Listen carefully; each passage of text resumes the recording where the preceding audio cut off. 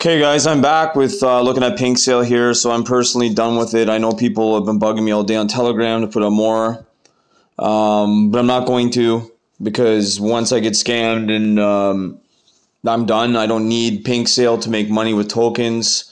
I don't need people watching my videos to get scammed. I lost $500 actually on AquaClean today after the pre-sale. The buys are still coming in actually at 7:30 p.m. Eastern. So I just waste another hour and my half of my time on pinksale Twitter, on pinksale Telegram, and their answer is, oh, we don't know what happened. Well, it can't be that hard to steal, or this easy, I should say, to steal these days. And then no one has, there's no protocols in place to verify who these people are. It's ridiculous.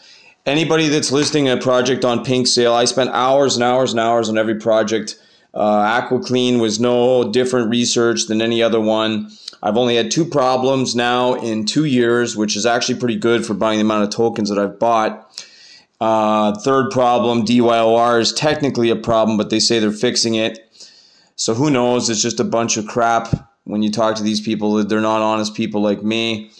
I bought $500 worth of AquaClean actually about an hour ago, because I finally, done wasting time with DYOR.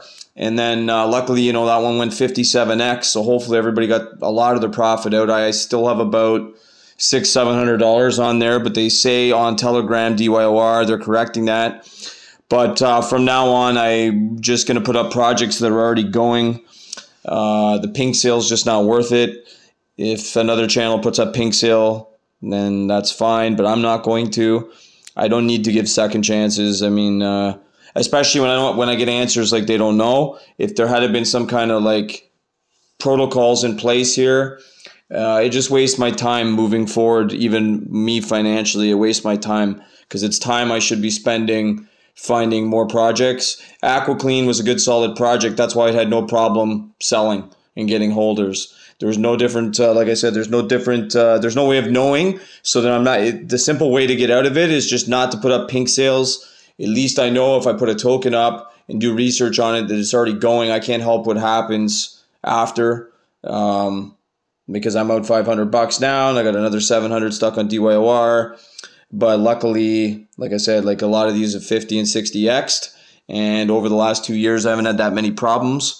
But anyway, that's it. I'm personally done with pinksale. I'll gladly pay a premium when at least the token's out and stuff like that. I'm going to go back to my original way of doing things. I know people wanted tokens early. We can still find them early without having to buy them on pinksale. There's a lot of tokens that get released, like Enhance. I'm going to do a new video for that shortly here and put it up. We have an Enhance 50 million Safe Moon giveaway. 5 Crypto Kingdom 78 viewers will get 10 million Safe Moon. Hopefully I'm going to get some other giveaways from some of these other tokens. I really help these guys out. I don't charge any money. So I'm going to be giving back to the viewers, so hopefully people can get some rewards here. Anybody lost something, hopefully we can get it back. And I'm in the same boat. I lost $500 on AquaClean after the pre-sale, because the buys are actually still coming in. So I don't understand how there's no, these people are going to ruin it. That's why there's going to be so much regulations coming on the crypto. It's going to ruin it for everybody to try to kind of stay off the radar, off the map. It's going to ruin it. There's just so many scammers out there. It makes no sense, because they could have made more money if they had ran the token properly as a business. But I'm not satisfied with pinksale.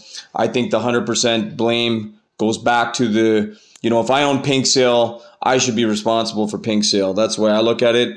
They're not doing any due diligence themselves on these people and are allowing anybody to put tokens up, it seems. I thought there would be some kind of due diligence on their end, because for the amount of sales I've purchased in the past, I haven't had a problem, honestly.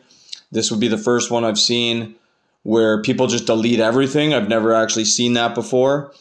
You can see at DYOR, there's actually about 800 people in the Telegram, and at least some of the developers are trying to sort it out. But I'm kind of getting sick of it. It kind of puts you in a rotten mood. And anyways, I got to move forward, and I'm going to try to get every token. If somebody wants me to promote it, I will, a project, and I'm going to put a video up. I'm going to try to get giveaways just for the viewers here. There'll be simple instructions how to receive them, and that's all we can do is move forward.